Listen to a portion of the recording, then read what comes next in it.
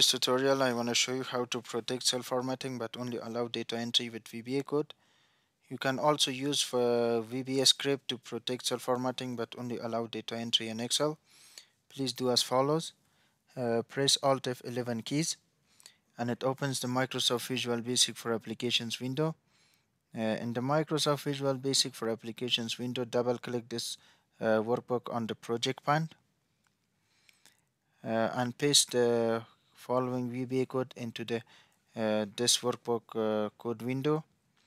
In this code, B2 to B16 is the range which the cells you just allow data entry. Please change the range based on your needs. Press F5 key to run this code.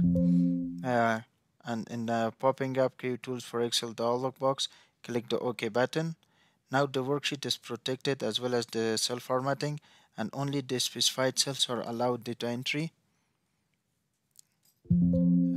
As you can see, you are only allowed to do data entry and bring changes in this range B2 to B16. And